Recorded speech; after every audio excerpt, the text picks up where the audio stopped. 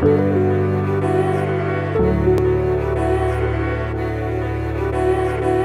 thing about this degree is it's allowing students to come in and address really pressing, urgent global problems, and students will learn to do it in ways that address and propose solutions to the problems that they'll study. It brings together 3 leading departments in the university, so students will benefit from the expertise of colleagues in politics, environment and geography, and history.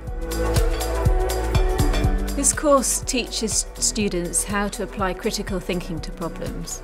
But to do it in a way that is joined up so students will have interdisciplinary perspectives on problems such as climate change, equality, social justice. What that means is that students are encouraged to look at the same problem from different disciplinary angles. You know, if we're talking about how do we make farmers in Tanzania better off? You might have a political solution to that problem. You could explore that one way. You might have an economic solution.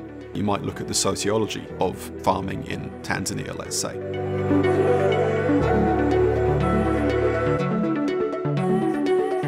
The Interdisciplinary Global Development Center offers several internships throughout the year. Students on this degree will gain skills that prepare them directly to go into the workplace. So they won't just be looking at the causes and the debates around climate change, for example. We'll enable them and we'll train them to propose solutions and to write solutions that will interest policymakers, and that will train them to be able to make a genuine contribution solving global problems.